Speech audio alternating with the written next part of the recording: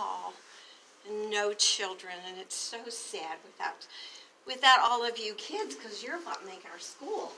Here's the library. I hope you're making your house a reading house. We go in, come and join me inside.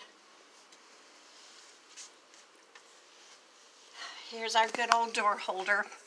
He's missed you. He's wondered why nobody has come through his door. We tried to put up some flowers so it'll look like spring. Oh, and little ones, Mr. Dragon hasn't had any hugs. He is so sad. And say hi to the boys and girls. All the junior kindergartners and the kindergartners love to give Mr. Dragon a hug.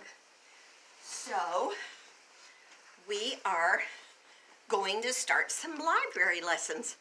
And Mrs. Auclair is going to read you some stories.